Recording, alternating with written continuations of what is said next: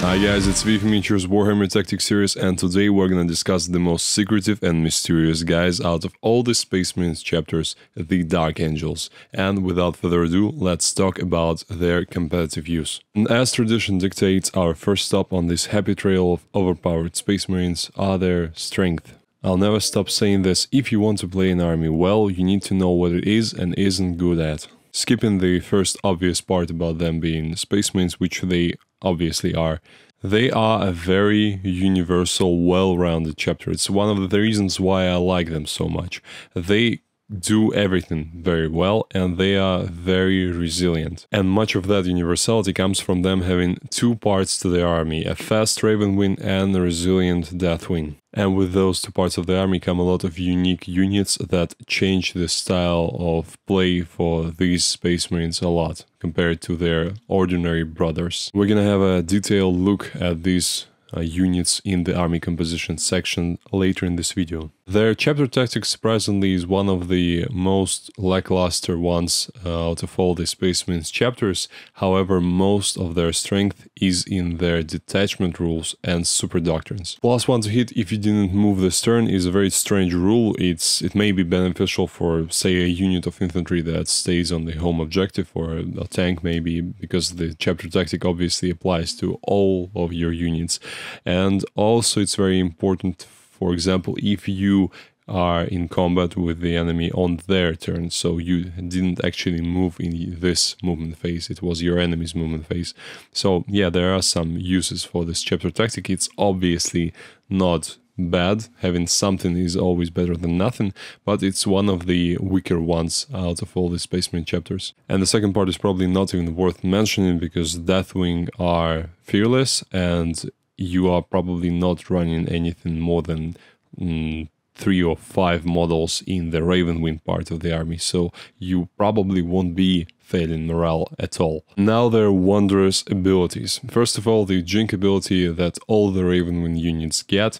It's basically boils down to a 5-up-1 from ranged attacks and a 4-up-1 if you have advanced. And the Inner Circle gets the wonderful permanent transhuman on all of their units, and they are fearless. They also have a problem with falling back, so if you decide to fall back, you need to roll 2d6 and not roll higher than your leadership characteristic, which will probably be very hard because most of your units will have leadership 9, so rolling that 10 basically on 2d6 is pretty hard. And if your whole battle plan revolves around your single unit falling back, you can use the 2-command point stratagem to fall back automatically, and also it enables you to shoot this turn. You cannot charge again, but you can shoot. Obviously, these two abilities, the 5-up-1 from ranged attacks and the permanent transhuman, are incredible. Your bikers being able to shrug off some very heavy firepower when they did not have any save against it without the Jink ability is incredible. And the permanent transhuman is something that is very hard to ignore when the best weapons usually to kill the Terminators are the strength 8 high AP damage 3 weapons, which will be highly affected by this ability, wounding on 4s instead of 2s. And if you couple that with, say, an apothecary that gives them a 6-up shrug, so this damage 3 weapon is not guaranteed to kill a Terminator each time the save and throw is failed, it makes them very, very resilient. And their super doctrines are as follows. In the Devastator doctrine, so your first turn, you get +3 inches to the move characteristic of your Raven Wing models, and you can also shoot and advance. However, you will suffer the penalty for advancing and shooting with the assault weapon. So if you have a heavy weapon, you can still shoot but suffer the penalty. And in the assault doctrine, your Deathwing gets a very powerful buff. They reroll all wounds in melee against characters and models with a wound characteristic of 8 or more. The Deathwing stuff is not bad in combat already because they are Space Marines, but this takes it to the next level, especially considering that you have a way to turn this buff on early. Their Intermancy discipline is one of the best disciplines out of all the Space Marine supplements. It has all the stuff you need: the Fight Last debuff, OPSEC turn off, and you can also turn on full reroll to hit and wound on a single unit. It's incredible. and wonderful detachment bonuses that I've mentioned earlier. You get a full 3 command point refund for your Vanguard or your Outrider detachment if it's pure Ravenwing or Deathwing, either or. And the only other rule that you need to follow is that your Warlord should be the part of this detachment. So you can't refund for Vanguard and the Outrider. You need to choose one. So you will be spending the 3 command points if you decide to have both of these detachments in your army. Also, you get OBSEC on your Bikers and Outriders in the Ravenwing detachment, and your Deathwing Terminators and any other Terminators aside from the Deathwing Command Squad and Deathwing Knights in the Vanguard detachment. I'm pretty sure I don't need to explain why the OBSEC is so important in this game. Everything revolves around those objectives. The Dark Angels have an incredible selection of relics and traits. Traits are probably my favorite part here, and the Interrogator Chaplain is arguably one of the best combat chaplain combos that exists in the supplements of the Space Marines. They also have some good secondaries, especially the Stubborn Defiance that you will probably be using in each of your games. Later in this video we will have a thorough look at the secondaries of the Dark Angels, so don't worry and wait for it. But each army has its weaknesses, and what are the weaknesses of the Dark Angels? First things first, they have very rigid detachment requirements. When you start building their lists, you will find that out very soon. For example, if you want to include a Librarian into your Deathwing Vanguard detachment, you either have an option of Ezekiel, or you should go for the Terminator Librarian, because he has the Deathwing keyword. If you want to include your Dreadnought, for example, into the Deathwing, you need to pay 15 points for Rites of Initiation, which doesn't give him anything, and you won't be able to use any extra rules, or you don't have the Transhuman, because it's only for the infantry models. It's just a tax that you have to pay for using a Dreadnought in the Deathwing detachment. Though it's not so dire as it might sound, if you have the models, you will be able to create a coherent force out of your collection. Next problem is the one that we encounter in most, if not all, of our hyper-elite Space Marine forces. It's the lack of the command points. The Dark Angels, like many other supplements, don't have any ways of generating command points in the 9th edition, which is very sad because we have a lot of things that we need to buy with those command points, most of them pre-game. The only usable way you can get more command points is by including Azrael in your army. You'll get 2 extra command points for making him your warlord, which is not a bad thing. He's not a bad character. We'll talk about him later in the video in the special characters section. Next problem, the Deathwing part of the army is very slow. The 5-inch move Terminators and the Blade Guards with their 6-inch move, they aren't the best choice for a marathon. Your fast stuff belongs in the Ravenwing, and you can't unfortunately include Vanguard Vets in the Deathwing because that would be probably too OP. Ravenwing, on the other hand, are very fast, but they are pretty easy to kill in combat because their invulnerable save does not affect melee attacks. So you need to be extra careful with them. You don't want your enemy to just pop off a couple of fast units and leave your army with no quote-unquote limbs. There are a lot of great stratagems that we're gonna talk about later in this video. For example, the 2 command point stratagem Swift Strike that allows you to move after you have fought with your Ravenwing unit, which is incredible considering they have a 14-inch move usually. And lastly, the Deathwing, even though they are tough, I don't want you to think of them as unkillable. There's nothing unkillable in the game of Warhammer 40k, and they are certainly not that. If you come up against an enemy with massed strength 4 high AP attacks, your permanent transhuman will do nothing for you. For example, the Thousand Suns Bolters, the Gene Stealers, and Lightning Claws, all of these things are very popular in the meta right now, and there will be a lot of things like that that can kill your Terminators pretty easily, all things considered. Most of the times I recommend building a balanced force, and in this case, in the case of Dark Angels, I think that building a balanced force is the way to go.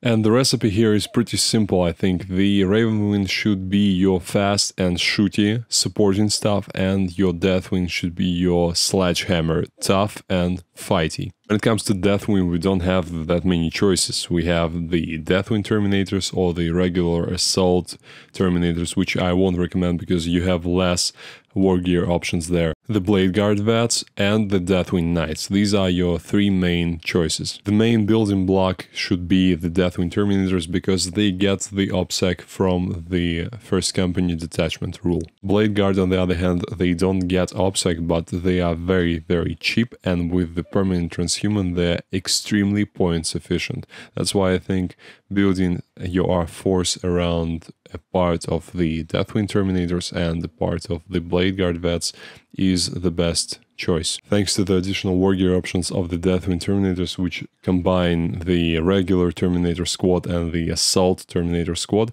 you can build them to be the all-round unit that can fight and shoot as well. You can build a full squad of storm bolters and cyclone missile launchers. You can combine the shields and thunderhammers with the storm bolters and the cyclone missile launchers, or go for the full melee squad of lightning claws and storm shields thunderhammers. The choice is yours. It depends on what other stuff you have in your army, how much shooting you have, how much combat you have. You will have to figure that out on your own, but having at least 10 or better 15 Terminators in your Deathwing detachment is a good rule of thumb. Nice combination, I think, having 10 Deathwing Knights as your main heavy hitter in combat and a 10-man shooting squad of Stormbolters and Cyclone Missile Launchers in Deep Strike, because the Deathwing Knights have an awesome damage output, especially if you spend 2 command points when fighting monsters or vehicles for no foe too great to subdue. That gets you an extra point of AP and +1 to wound. As for the Ravenwing, there are a lot of choices here, but I'll mention the stuff that I think is very much necessary.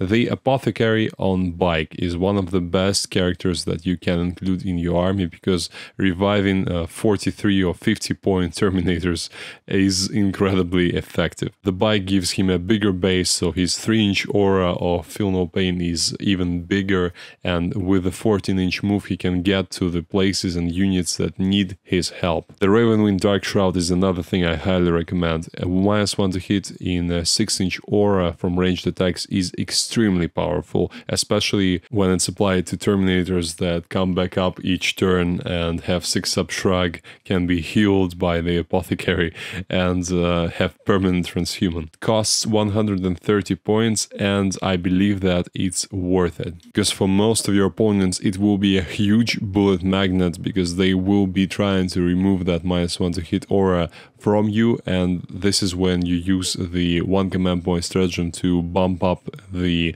vehicle's invulnerable save to a 4-up, and it will be pretty hard to deal with this thing because it has 9 wounds, a 4-up and 1, and -1 to hit from its own aura, so it's definitely worth 130 points. Outriders and bike squads aren't half bad in the Ravenwing detachments thanks to that 5-up in 1 and the OBSEC.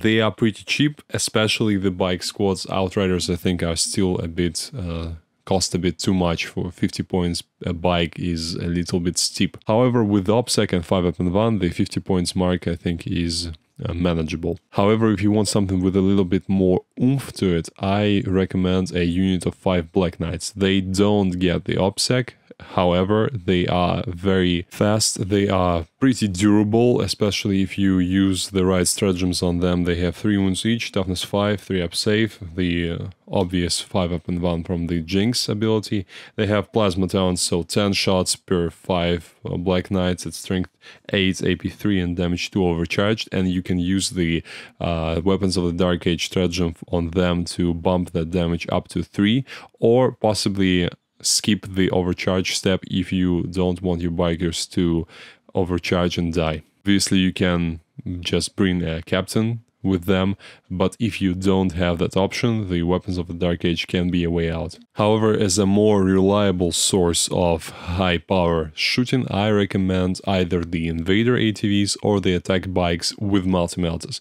The Invader ATVs are more resilient because they have more wounds point per point and they have the same weapon. But the attack bikes are cheaper and they have the core keyword, which is very important. They can get the rerolls from the characters. The choice is yours. I myself am more of a fan of the Invader TVs, especially considering that you can use the transhuman stratagem on them and protect them from some of the high-powered shooting, but the attack bikes aren't bad either. A great way to mess with your opponent is by including a Deathwing command squad of 2 Lightning Claw Terminators. You can protect your characters with them, you can deep strike them to steal an objective from the opponent, you can do some actions with them, and they are a great unit. For 70 points, they are very resilient because they still get the inner circle rule, so they are fearless and have permanent transhuman. Of course, the fearless part for them is useless, but the permanent transhuman is very much useful. As for the HQs, the bare minimum, I think, is a single librarian and an interrogator chaplain.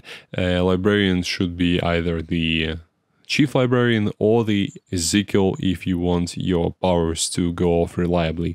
And the Interrogator Chaplain is needed for our favorite Canticle of Hate and Litany of Hate to reroll hits and get +2 to charges and +3 to consolidations and pile-ins. As you'll see in the synergies section, the Interrogator Chaplain is also great as a countercharge threat. As for the troops, the choice is obvious here. The Assault Intercessors are the cheapest and the Infiltrators are the most useful ones. You probably won't need a single squad of those in your force because you will be using the Vanguard and Outrider detachments, but if you need a patrol, for example, to build a mixed detachment in addition to your Vanguard with Deathwing, for example, the Assault Intercessors and Infiltrators are the way to go. Special characters. I think that Ezekiel is the must-have model here out of all these 4 guys. He gets +1 to cast for Enterrament Disciplines. He's a Chief Librarian, so he knows 3 powers and denies 2. He is okay in a fight. He has a 6-inch aura of permanent shock assault for your core and character units, and it's incredibly useful for your Terminators that only get 2 attacks if they didn't charge. He should know 3 powers, I think. The Warp Charge 6 Aversion, which is -1 to hit on an enemy unit and -1 attacks on them if they are within 6 inches of the Psyker. The Warp Charge 6 Mind Worm, which is a fight last debuff, and the Warp Charge 7 Righteous Repugnance, the full reroll to hit and wound in melee. There's also option of changing the aversion to the Engulfing Fear, which is a Warp Charge 7 power, and it's a -1 leadership to the enemy unit, turns off the actions if you roll higher or equal to the leadership characteristic on your psychic test, and the most important part is that it turns off OPSEC. And Ezekiel is pretty buffy as well. He has a 4-up and 1 to upsec 5 wounds, and he is inner circle, so permanent transhuman again for him. So if you need a librarian, and I think that you need a librarian in any Dark Angels list, I recommend Ezekiel very much. Next is the Ravenwind Talmaster. He is a very fast lieutenant. He is a good supporting firepower unit, especially if you give him the Brilliant Strategist Warlord trait, so he can turn on the Devastator Doctrine for him again and again, and it's very important for his Assault Cannon, which has AP1, and the Heavy Bolter, which has again AP1. You can also select 1 enemy unit visible to him, and the all Ravenwind models units, core units that are within 6 inches of him, ignore light cover on that selected enemy unit, which is not bad. So if you are in the market for a lieutenant, the Ravenwind Talmaster is a great choice, and he's not extremely expensive. He is pretty expensive for 175 points, but for what he does, for the amount of firepower that he provides, I think it's adequate. Next is the Azrael. He is a chapter master, so he can select a unit in the command phase, and that unit gets +1 to hit for the entirety of the battle round. He also gives you 2 command points if he is your warlord. He can deny psychic power once per battle. He provides a 6-inch aura of 4+ invulnerable save for your infantry and bikers against ranged attacks, which is probably his most important ability. Even though you should probably be hiding behind obscuring terrain, if for some reason you can't hide, that 4-up and 1 will really help with your survivability, both on your Terminators that don't have shields and your bikers. He is also not a bad fighter, with 6 attacks at strength 6, AP 4 and damage 2, and mortal wounds on 6s. He costs 170 points, which is not bad and not great either. It's an okay price, I think, for such a powerful character. And the last but not least is Sammael. He's the Ravenwind chapter master, so he can again select a Ravenwind this time unit to have full rerolls to hit until the end of this battle round, until the start of your next command phase, to be precise. He is very beefy. He has a 4-up and 1, 8 wounds, toughness 5, and he's very, very fast with 15 inches of movement and the fly keyword. If you are looking for a captain, he's probably the best option you can go for. Unless you want to run Azrael, which he's obviously also doubles up as the captain. The Sammael is not bad in the fight. Again, he has 5 attack, strength 8 on the charge of strength 6 otherwise, AP 4 and damage 2. I already talked a lot about damage 2 on the characters. I don't like the damage 2 because of all those damage reductions powers, but if you are targeting something that doesn't have the reduced damage by 1 rule, it's an okay profile. 150 points for the character of this sort, I think, is a fair price. These secondaries. Let's address the big elephant in the room, the Stubborn Defiance. We all know how good it is, and it's really that good. You basically need to stand on an objective with your OPSEC unit through the game, and if you manage to stay there throughout the game, you get 15 points. And any objective that has these requirements is a great one. Of course, there is a caveat here, because you need to stay on that objective consecutively, so you need to put something there that is not easy to be blown off, like the Deathwind Terminators, for example. But from numerous games against Dark Angels, I found out that it's very hard to deal with that unit sitting on an objective if they are not a unit of 5 intercessors, of course, which they shouldn't be. They should be a unit of Terminators only. But it's hard to find the necessary firepower to dedicate to dealing with that unit, and in most cases the enemy, your opponent, will forget about that squad for the entirety of the game, trying to deal with the rest of your army. Next up, the Purge the Enemy category, the Martial Interdiction. It's a typical challenge secondary. I've already talked about them a lot in the previous how to play videos for the other chapters. They aren't very good. You are far better off taking, for example, the Assassination or the Bring It Down, depending on what force you are facing. So I do not recommend this one, though it's not bad as far as the challenge secondaries go. And the last but not least is the No Mercy, No Respite category, the Death on the Wind. You score 2 victory points each time an enemy unit is destroyed by an attack made by a Ravenwind model from your army that moved 12 or more inches during the movement phase of that turn, or made a charge move that turn. So you need to move and shoot, or charge with your bikes and kill something. And the secondary has no cap on it. That's the thing I like about it. You can kill a couple of units in the shooting phase, then charge and kill another one, and suddenly get 6 points. And then in the next turn, kill a couple of units and get 4 more. And now you already have 10 victory points for just killing something, which is very easy to do for the Space Marines usually. And of course we can't use both the Stubborn Defiance and Death on the Wind in a single game, so if you have to choose, I recommend to choose the Stubborn Defiance, because it's easier to stand on an objective than killing your opponent's units. The only exception to that would be facing an army that will easily get to your objectives no matter what you do, like Genestealer Cults or Harlequins with their double move, the Craft Worlds with their quickening, or quicken I think it's called. If the opponent is guaranteed to reach your objectives and mess with your plans for the Stubborn Defiance, there may be an argument in taking the Death on the Wind instead. Now my favorite category, the synergies. If you decide to run Deathwind Knights, I recommend to spend 1 command point on Marked for Command and give your Sergeant the Mastercrafted Flail, so that the flail gets damage 3. It's extremely powerful in it because the extra damage is not lost when it's enough to kill a model and you have some damage left over.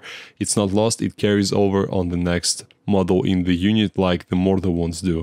So whenever you have more damage will get carried over. So your single sergeant can possibly kill up to 12 of single wound models, which is incredible. It's especially important for a squad of Terminators with low quantity and high quality of attacks if they don't want to get stuck in a one wound model hordes like Genestealers or Genestealer cults, anything like that. If you have at least one 10-man blob of Terminators, which I recommend to have in your Deathwing force or your Dark Angel force, I would consider taking a Deathwing Ancient and upgrading him to the Chapter Ancient for 20 points. You'll get an ability to select in your command phase one infantry squad within 6 inches of him, and they'll get +1 to hit until the start of the next command phase, which is very strong for your Terminators with Thunderhammers. But that's not it. You can also give him the Pendant of Remembrance relic that allows you to select one Terminator or any infantry core unit within 6 inches of him,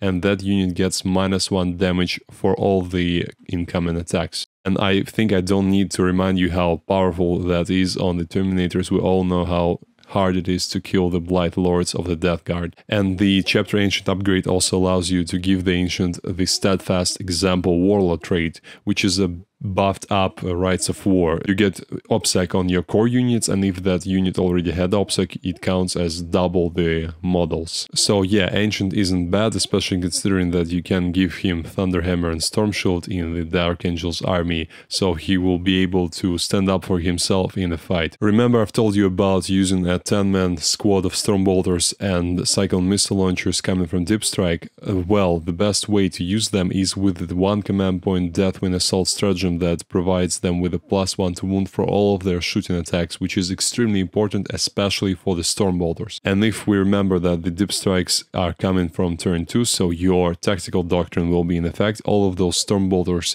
having -1 MP and wounding anything with +1 to wound is very powerful. I remember being on the receiving end of that firepower, and when 2 of my Redemptor Dreadnoughts with the 5-weapon van just vanished into thin air in a single shooting phase, I was very impressed. And the best part about them is that it's not it. If after you have shot, you have the charge phase, and you can charge with 10 Terminators with Chain Fists, and they will pretty much munch through anything that you put in front of them, especially if you help them with the Canticle of Hate from your Chaplain. Of course, the Fury of the First Stratagem will also help here. Getting +1 to hit on your shooting or melee attacks is extremely powerful. You can even do a very strange thing and use the Steady Advance for 2 command points on your shooting stuff and get actually +2 to hit, because you will negate the -1 to hit for the heavy weapons and get +1 to hit for your chapter tactic. The build for the Master of Sanctity I think is an obvious one. You should get him a jump axe so he moves fast.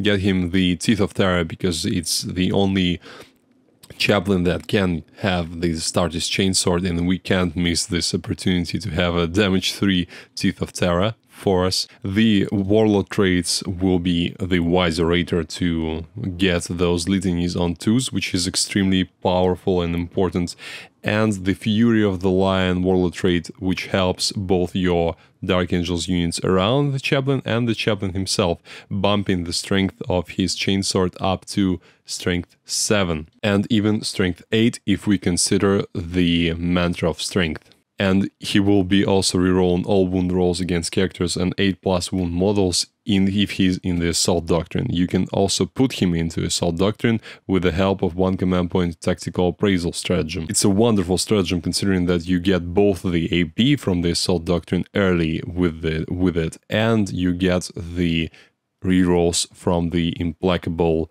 ability. The only difficult part about the strat is that you have to be on the table. Your unit has to be on the table in your command phase, so you can't use this on something that is in Deep Strike, which is something that you should remember. Now for the wonderful stratagems of the Raven Wing. First one is Full Throttle. You basically get +12 inches for your movement, but you can't shoot or charge after that. There are a whole bunch of situations where that can be helpful. If you need to steal someone's objective, if you need to hide your unit of bikers for the next turn, there are a multitude of options here, and it's a great strat for 1 command point. Next is the Swift Strike. We've already discussed it. It's an incredible stratagem. You can really devastate your opponent physically and mentally if you charge his unit, fight with your bikers, and then just pull out of combat and go on your merry way. It's very hard for your opponent to not be able to retaliate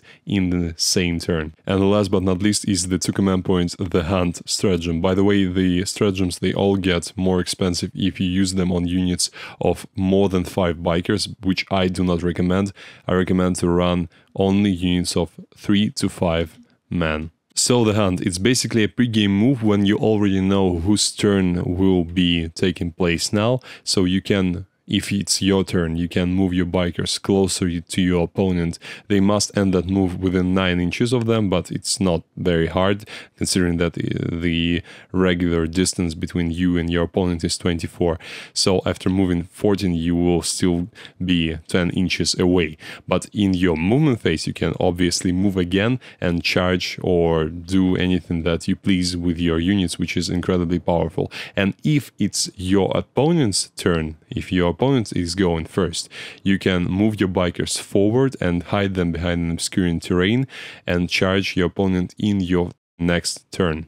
And again, the 2 command point Weapons of the Dark Age stratagem that I highly recommend to use on anything that has a good plasma output. I still dream of a unit of 10 Hellblasters with help of Azrael, providing them with a 4-up and 1 and full rerolls to hit.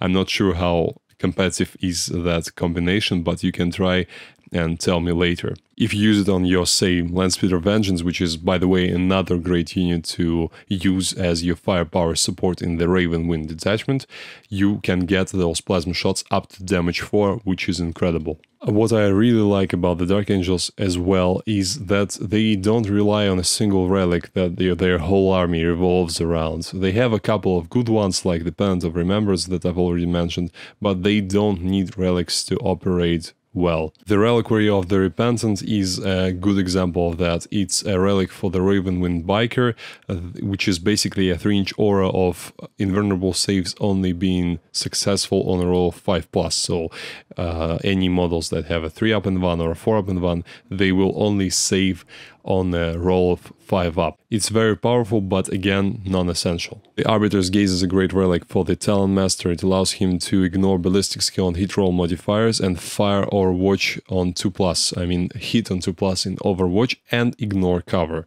Nice relic that can bump up his effectiveness as a shooting platform if you have the real estate in your command points. I think it's a nice thing to have on your character. The last 3 relics I think are good, but I don't recommend you to spend command points on them. You have a lot of things to buy here, your detachment costs, your warlord traits, that you need to have a lot of those in your army. So I don't think that you have the real estate for the Mace of Redemption or the Heavenfall Blade.